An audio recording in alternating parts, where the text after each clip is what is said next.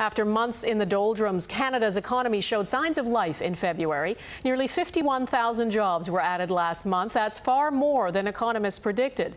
Most of the gains were in Ontario, and they were the best kind of jobs, full-time and in the private sector. It's a bit of good news in advance of the next federal budget. The Finance Minister, Jim Flaherty, gave more hints today about what will be in that. As Mike Couture reports, the government is taking aim at tax cheats.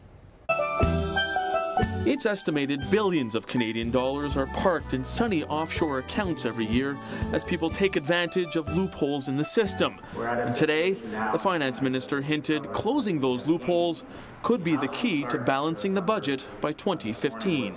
It makes sense to invest more resources, for example, in the Canadian Revenue Agency so that we are better at policing the minority of Canadians who do not pay their fair share. But opposition parties say the CRA is set to lose 3,000 jobs over the next 3 years.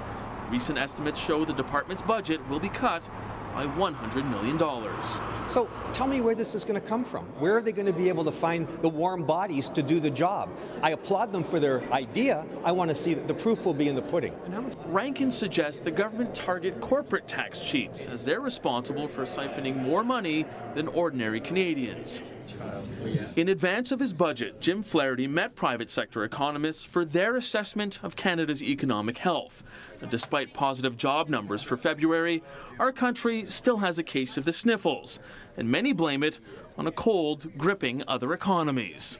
We need the rest of the world to be growing faster to push business investment spending in areas like resources. Flaherty plans to rein in government spending to keep Canada on track to eliminate the deficit by 2015.